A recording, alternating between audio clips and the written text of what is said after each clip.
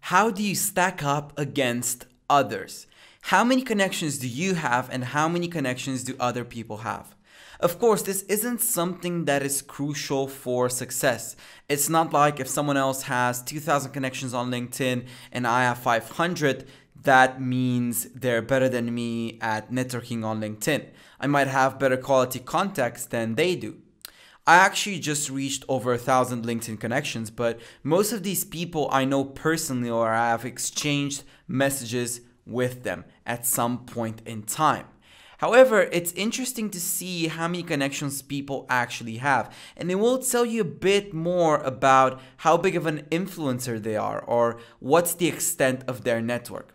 So here's what I want you to do. If you go to Google and if you use Google Chrome, then you can type Chrome Web Store on Google. And then you access this link which says Chrome Web Store, which takes you to basically the store where you can add plugins to Google Chrome. And what you can type here is LinkedIn Connection Revealer.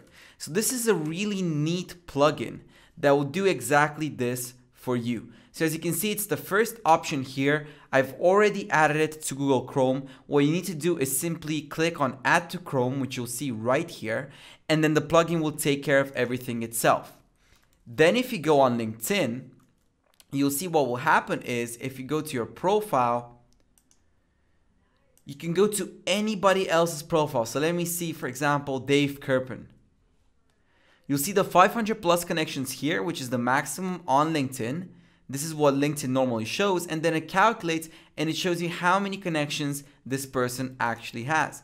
And I can do the same thing with every single connection that I have on LinkedIn. So you see the 500 plus and then it updates to the real number. And if I just type any kind of name here and I go to everybody else's profile, you see the same thing happening. So again, the 500 plus mark really limits the way you think about other people on LinkedIn because you can never tell how many connections they have. Now, in some cases, this might not be important. In other cases, this might be quite crucial. So install this little plugin, especially if you use Google Chrome, and you're gonna see more of what the people in your network do, and you're gonna find out exactly how many connections they have.